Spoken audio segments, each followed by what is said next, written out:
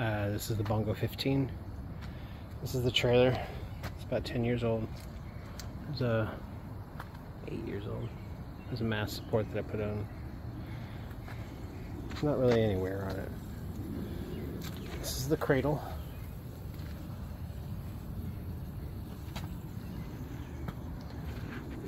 The chute comes out. And the spinnaker pole.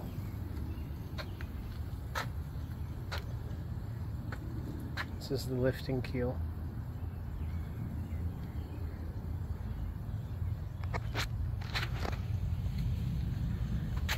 This is the spot. Basically it has an old repair there. I would chip away what was there and then do a, what's it called, a marine P-Tex fill. Just comes in a jar. Fill it like putty. This is the keel. I believe it's 100 pounds. You can kind of see the gel coats coming off the lead. Tires and wheels are great. Fender's great. Lights work. This is the rear cradle.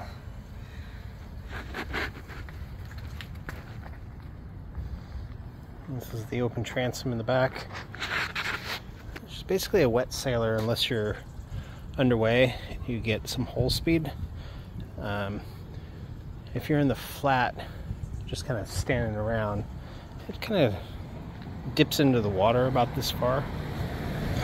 Maybe a little further.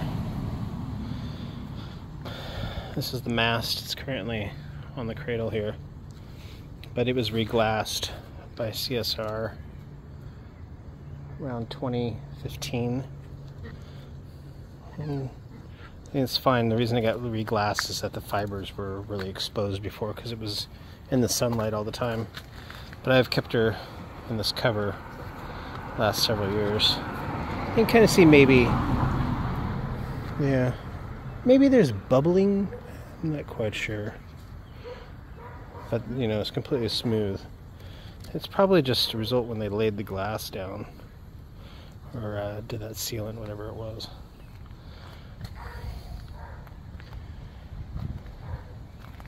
This is port. The other cradle.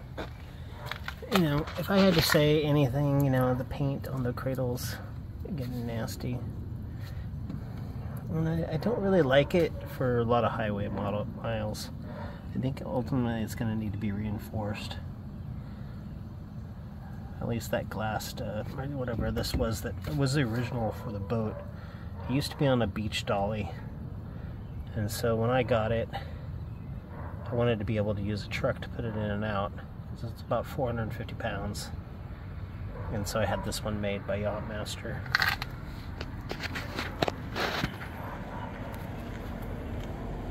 Not really anything else on this side. There's this, which is kind of an irritation. When they put the boat back on the cradle after getting it getting this cradle put on, when they painted it, he put it on wet.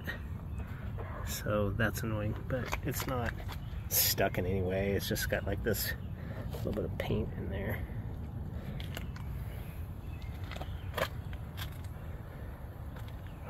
The hitch is a 2-inch ball.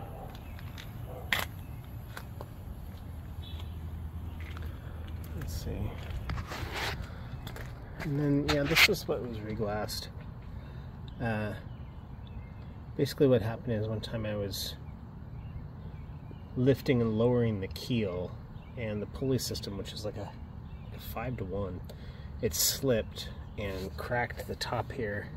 So then I had CSR come about and put a new piece of carbon fiber over the top of it to reinforce it. So this is the new console. Nothing's going to happen with that for a while. You know, maybe the keel has got damage as it comes in and out. Down through here, because it kind of wobbles like it goes in and out. And I think that just kind of has had wear there. That's pretty much it. That's where the chute bag is. It's been a while since I rigged it, so you definitely have to look at videos on the best way to rig.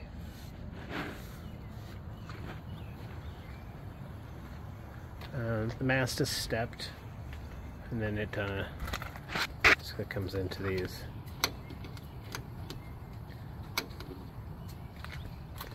It takes about, when I remember, about 30 minutes to get it all set up. It's definitely easier with 2 people. Maybe it was 40 with 1 person, 20 with 2. It's a beautiful boat.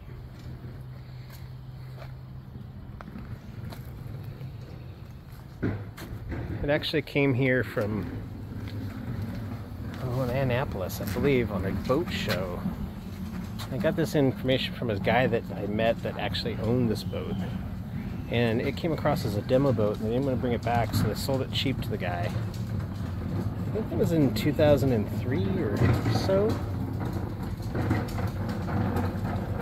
And it's a little bit lost. It was pole number 18.